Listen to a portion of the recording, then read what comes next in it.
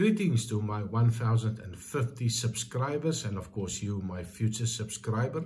Tonight we are looking at the Glenfiddich Fire and Cane, and of course part of the experimental series, bottled at 43% ABV. It is a single malt. Of course it is from the Glenfiddich distillery.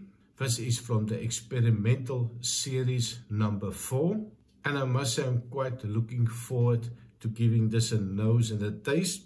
It is a little bit of a smoky one, a little bit of a sweet one. So I do like a little bit of a combination between the sweetness and sometimes a hint of a smoke. I also did a little bit of digging on this one just to be sure that I get all the information correctly.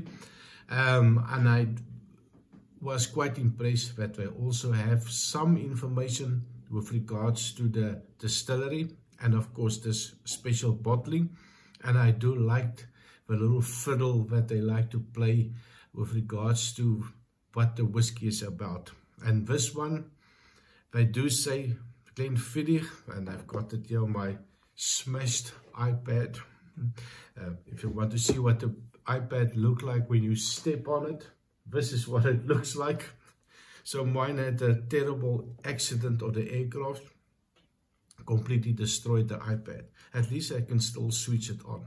So they do say the Glenfiddich Fire and Cane is a bold fusion of smoke and sweet note. Things that I like to hear. Married with peated whiskey and malt matured in bourbon barrels and finished in a Latin rum cask. We created the exquisite whiskey with campfire smokiness and toffee sweetness. That sounds like the thing that anybody would enjoy. But of course it's up to us, do we like it or not. So of course I am at the hotel, not always easy to find glasses. I do have a little glass here, not really the perfect glass. I'm still waiting for that perfect Glencairn glass that I can use for traveling. That's not going to break in the suitcase like my iPad didn't survive this last flight. Nice sample, of course, from my online store in Belgium. I think I paid about €4.50 for this one. I'm not so sure about the price for a full bottle. I will just do some Googling before I do my editing, and I will add the price that I pay for it in Europe. So I'm not going to put in a lot in my glass. Color-wise, not sure about the color. It is a nice light yellow color, maybe a little bit of a gold color. I already get a little bit of a smokiness on it. So on the nose, on the Glenfiddich, favorite distillery, or one of my favorite distilleries, easy drinking whiskey normally. On the nose, cheers. That's kind of nice. 43% ABV. There is a little bit of a punchiness of the alcohol. Didn't expect that. Even in this white rim glass, it's a little bit way stronger on the nose than I expected. There's a little bit of a youthfulness in it. I get a little bit of a smokiness, but not much. So if there's amount of peat smoke that in it, you really have to go look for it. But it's definitely there. A little bit of a perfumey note.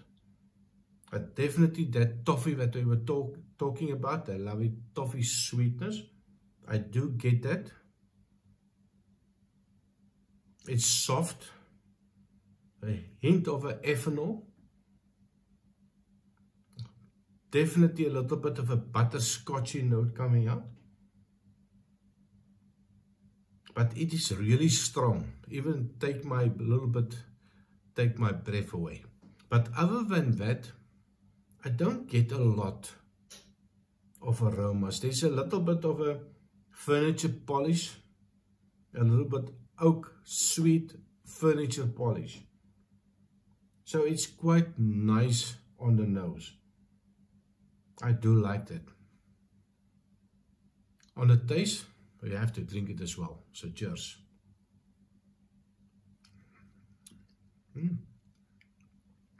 Definitely drink 43%. Doesn't feel like 43%. In fact, maybe it tastes like 40% for me. It's a lovely sweetness to it. There's no bitter oak in it. I enjoy it. Definitely a little bit of that toffee note. More on the smoke, on the taste than actually on the nose. Let me just give it another try.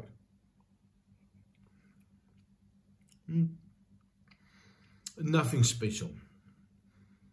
More on the second sip, I get a little bit more of that smoke. A little bit of a campfire smoke. Maybe a campfire in the distance. You know, every now and again you get a little wind blowing across the campfire in your direction. And when you just get a little whiff of the smell, kind of nice. Let's just give it one more try. Definitely easy sipping, nothing special. Open up, drink it, enjoy it, forget about it, and of course the next day you try again. So definitely something that I would recommend as a starter whiskey. Something that I don't think is going to be fantastic for people that has been doing whiskey for many years, down the whiskey journey. But yeah, it is quite cheap. Well, the sample was quite cheap, and I'm quite happy with it. Will I buy a full bottle? I'm not 100% sure. I will look at the price for a full bottle, make my determination there. But I doubt it if I will spend a lot of money on this whiskey. Easy drinking, but of course, once you go down the rabbit hole with all the different whiskies around, I don't think this is special enough for me. I don't think this is something that I will pay much attention to in the future. But if you're just starting off and you're looking for a light whiskey, something that just to pour and enjoy, this is definitely one for you. Also maybe give you a little bit of a start in the peated whiskey world. A bit now for me, I almost get nothing. There's more sweetness on the nose for me. That toffee sweetness. Let me just give it one more try, just to make sure.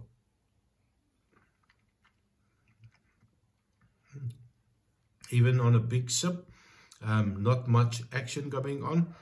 Almost nothing on the alcohol. Now a little bit more on the smoke coming through. So that's me on the Glenfiddich Fire and Cane. Nice short video.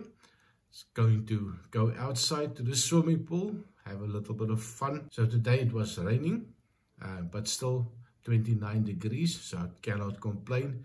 Brussels -2, so fantastic to be in nice hot weather. So thank you very much for watching, and remember to like and subscribe, and I see you next time.